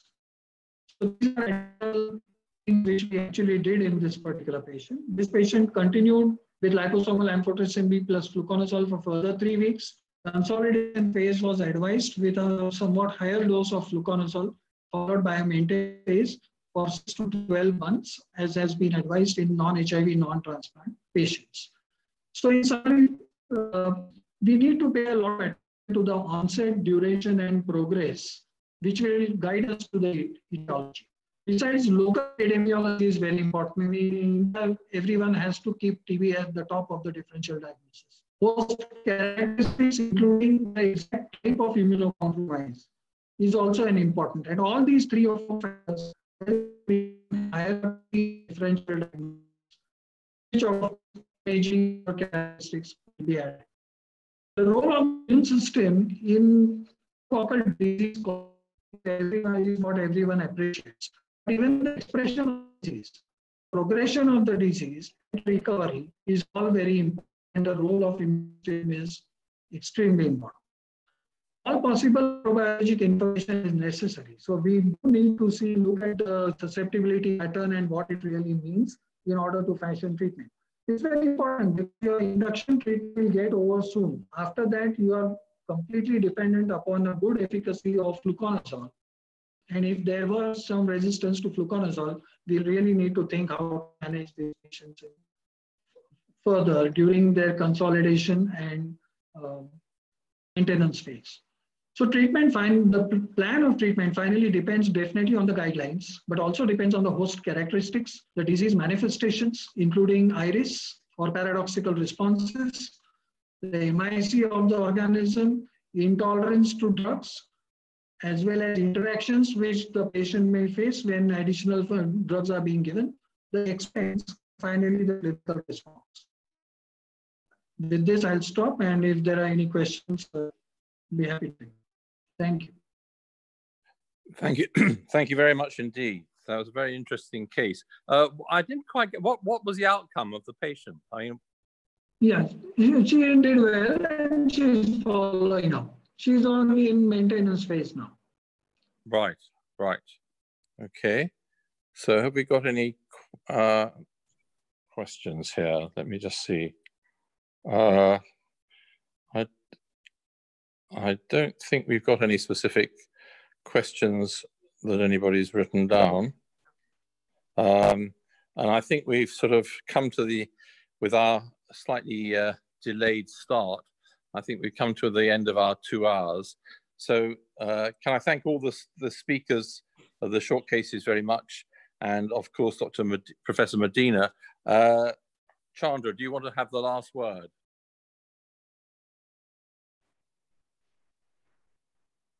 Yeah, thank you very much. I think we had a very interesting session.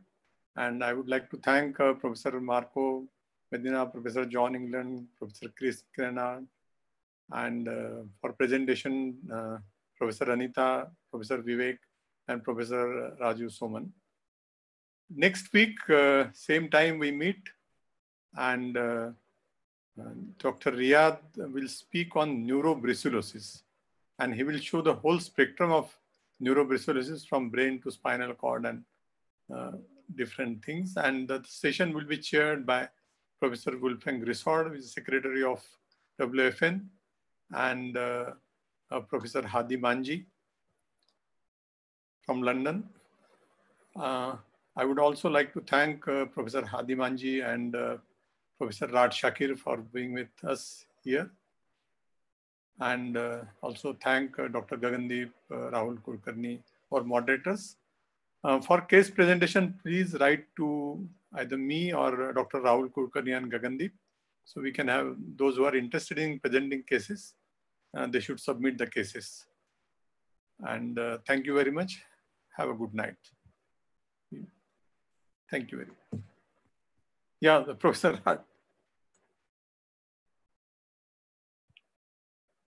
Rad would like to make some comments.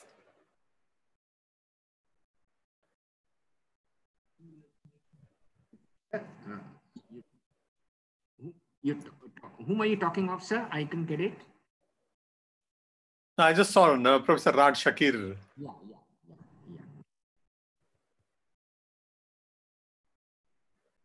Okay, I think, thank you very much, Professor Marco, great talk and great cases. And next week, same time at 7 p.m. India Standard Time, we'll have a session 4 of this presentation. Thank you very much. Thank you, Vivek. Thanks.